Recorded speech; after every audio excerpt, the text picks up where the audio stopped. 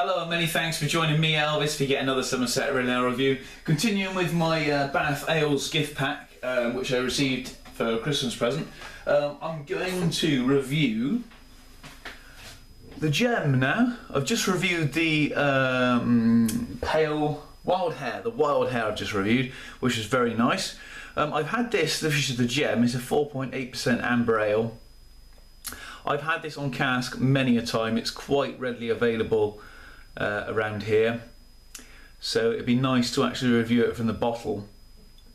I find it quite a rich beer on cask. Bottle it now, but it's been nice to try it out of the bottle. I've never actually bought a bottle of this, although they sell it in my farm shop locally down the road. There's a nice sort of orange crown with the hair on. Did I mention it's a 4.8% ABV in a 500ml brown bottle?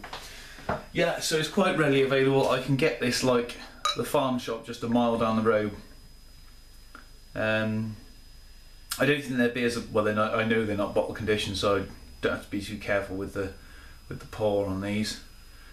Chuck it on in. Now, the wild hair didn't have a very good head on the beer, but it didn't affect the quality of it. It tasted quite nice. This one is poured absolutely fantastically. And certainly you're getting those qualities of a darker malt there. It's got that sort of orangey tinge, mahogany maybe. The head is dying down, but it's still a one finger sort of newspaper coloured head. Let's get a nose in there. And it's not huge on the aromas, this beer. It's got that sort of very slightly citrus kick to it. To sort of make me sort of a really overripe orange. And sort of that malty quality. And not a lot else, sort of like a cake, maybe a fruit cake. Yeah, and it just smells like a good beer. I'm going to dig in. Cheers, everybody.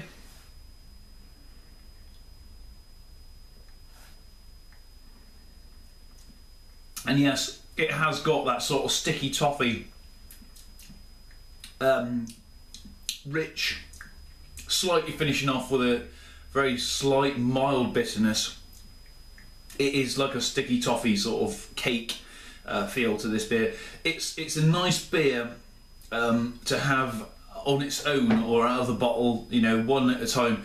It's hard to drink on a session, I find, this beer. But some beers are like that. You just don't want, they're a good beer, but you don't want to session them. I find it quite hard, heavy going, as it's so sort of rich.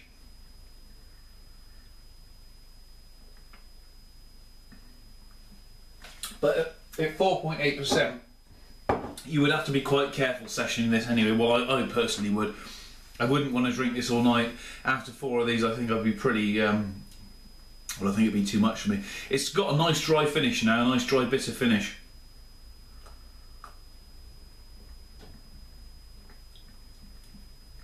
I'm actually getting a lot of the dark or darker malt qualities from this beer, and I find that really welcome. I do like a darker beer in a session of lighter beers, perhaps. I really do enjoy a beer like this, but like I say, I wouldn't want to session it all night. It's very well carbonated. The head has all but died down now.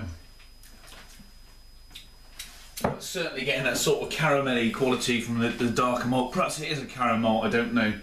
I don't think they give the description of what they're actually in here. Gem has a rich aroma of hops and malt with a long, deep, bitter, sweet finish. An exceptional best bitter. Unusual. It says it's a premium amber ale on the front, but then it describes it as an exceptional best bitter on the back, which is unusual, but well, perhaps not unusual. Breweries do tend to use different terms and descriptions for their styles of beers. Marisotta, Goldings hops. Oh, okay. Quintessential English beer.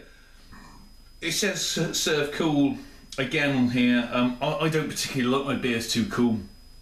This is at room temperature, so I've read everything out apart from www.bathales.com. If you want to log on the website, I'm sure there's a lot more information about this beer on there. Let's have a final sort of overlook of the beer. Well, to me, it's a very welcome beer. Like I say, it's a little too rich for me to session all night.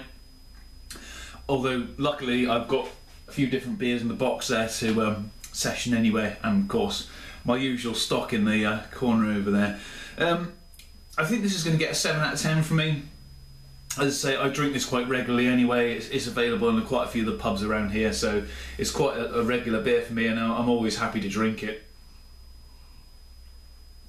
7 out of 10, well worth looking at, well worth checking this brewery out. They are a good brewery. Thanks for watching me. Love to see your comments down there in the comments box, and hopefully you'll join me again soon for another review. Cheers everyone.